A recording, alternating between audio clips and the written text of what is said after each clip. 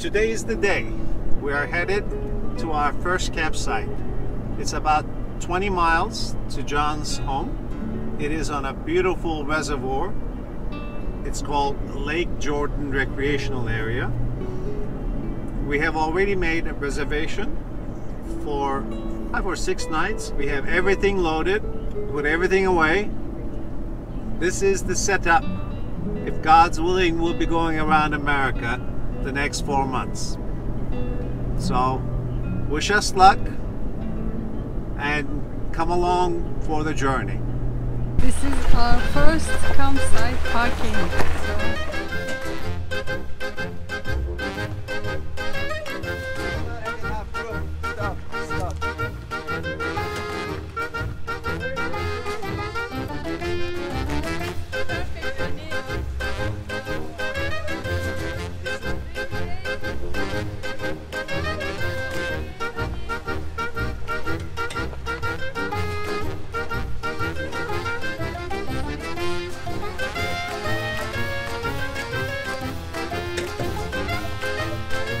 Okay? Everything is okay?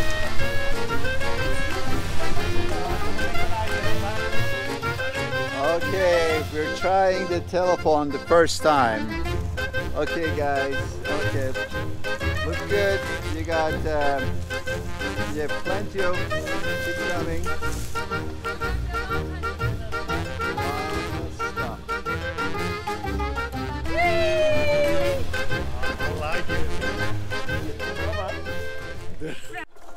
Well, this was my very first time backing into a very tight RV site. But the location is just gorgeous. Look over there. Look. We are only feet away from the lake and our site is just gorgeous. So the first thing with it is we put the blocks under the tire so that the tire and the rig won't move. Block with John and I have built yesterday and put it underneath the hitch, and we turn it on and we extend it. Now you see we're loading the jack and it's lifting up the truck and the trailer. We need to do that in order to unhitch. It's called super grip chuck. This is what we're going to put in between the tires to make sure that the trailer doesn't rock back and forth. John. Now what this does is stops the rig from going forward and backwards. You don't necessarily lift it up. All you have to do is just touch the ground so that it stabilizes the rig. We're going to do the same thing on the other side.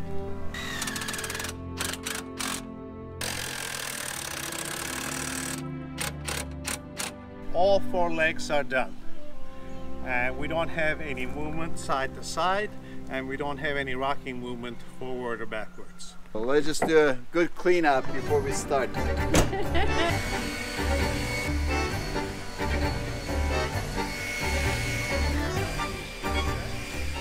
We have a combination, and you do the unlocking, and you put it someplace it's not gonna get lost. We need to undo the chains.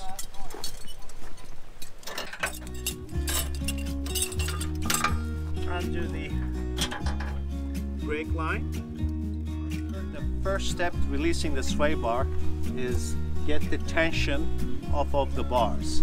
We do that by just raising the hitch arm, and once it's raised, we come in here and then we just drop it. Release it and just drop it. To release, open that up. Once that released, oops, see the truck already fell, and we'll do extension up a little bit more. Make sure that you see the ball is separated from the hitch, and we're going to take off the sway bars. This one, and we just store them. Put everything back where you take it out from. So this way you don't have to worry about looking for it. We're not putting the carpet on as of yet because it's at night. We're going to be leaving and taking John and Berda out for dinner. But tomorrow we have to replace that and take the carpet out and lay it down. It's clean. Push it down a little bit, pull it out, put it back in here.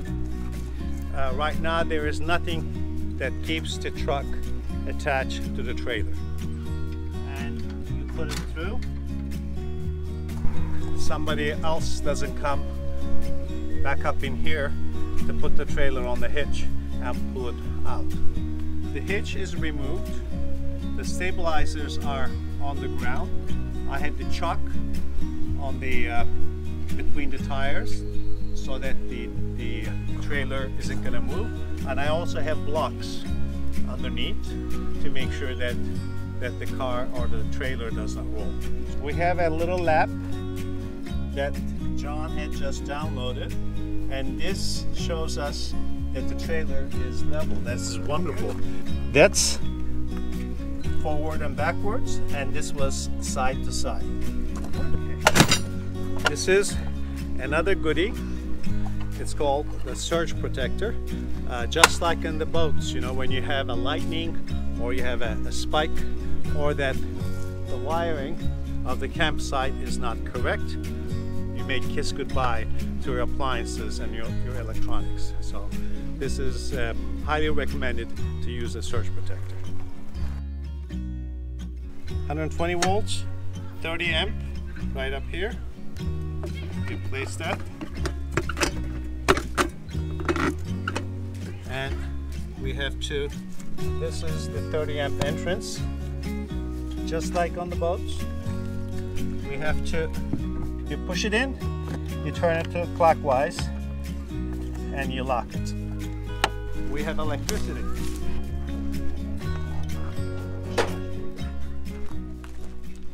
Johnny.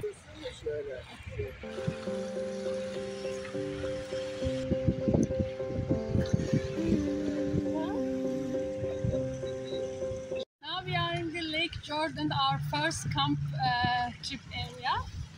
This is our new scooter. Really cool. The best part.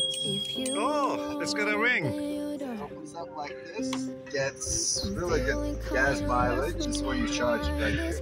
We definitely have to get that one, John. It's a video. This is our campsite. It was a tough one. And for a first timer, it's not easy to back in. I had to do almost a 90-degree back in, but I was able to do it. And we have a lovely recreation area. It is almost next to the lake. We're gonna enjoy it. Now we're going to have a dinner with John and Berda. It's our thank you dinner for them to put up with us for 10 days. Okay, let's do it. Vámonos!